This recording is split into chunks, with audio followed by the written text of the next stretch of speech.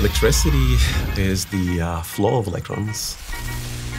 It's the invisible force that actually powers our world. From our homes to businesses to transportation and communication networks. It is so accessible that we barely even think about it.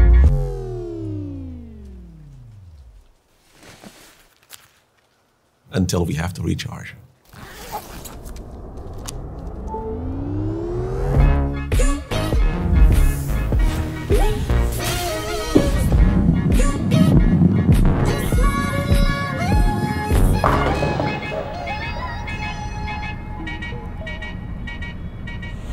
My name is El-Kady. I am a professional researcher at the Department of Chemistry and Biochemistry at UCLA, and I'm also an inventor trying to work on developing the next generation battery technology. If you want to improve a technology, the first step is to understand how the current generation works. The most popular rechargeable battery today is the lithium-ion battery. It's in your consumer electronics and electric cars and electric grid. A lithium-ion battery has three main components. You've got the electrode, you've got the electrolyte, and the separator. The electrode is the main component of the battery. This is where charge storage happens. You've got two main electrodes. We're talking about the anode and the cathode. The anode is the negatively charged electrode, and the cathode is the positively charged electrode.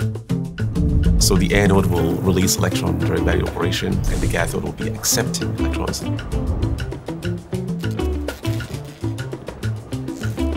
The separator is basically a porous membrane that separates out the anode from the cathode while allowing ions to pass through. The chemistry of batteries is a little bit like bowling.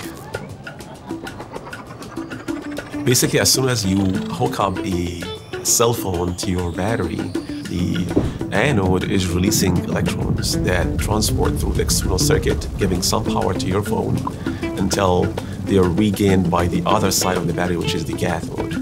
And in the meantime, you've got lithium ions that are moving through the electrolyte to the other side of the battery, so moving from the anode going to the cathode.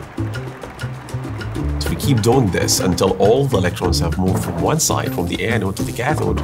And now, to recharge the battery, you just have to apply some power to reverse this process. Lithium-ion batteries are an amazing technology, but they also have some disadvantages.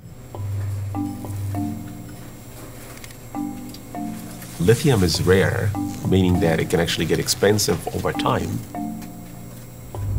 Also, the lithium-ion batteries have got environmental impact during mining and during disposal. But more importantly, lithium-ion batteries can be a fire hazard. If the separator fails, it will lead to short circuit. The electrons will flow under no control from the anode to the cathode, and that causes the battery to heat up very quickly and eventually catch fire.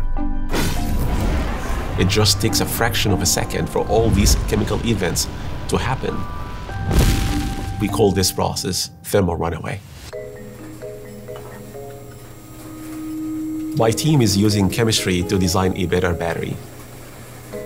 We are designing new materials, new electrodes, new battery designs to improve the efficiency of charge and discharge and stabilizing the anode during the battery operation. One chemistry that pops up as the most promising is the chemistry of zinc.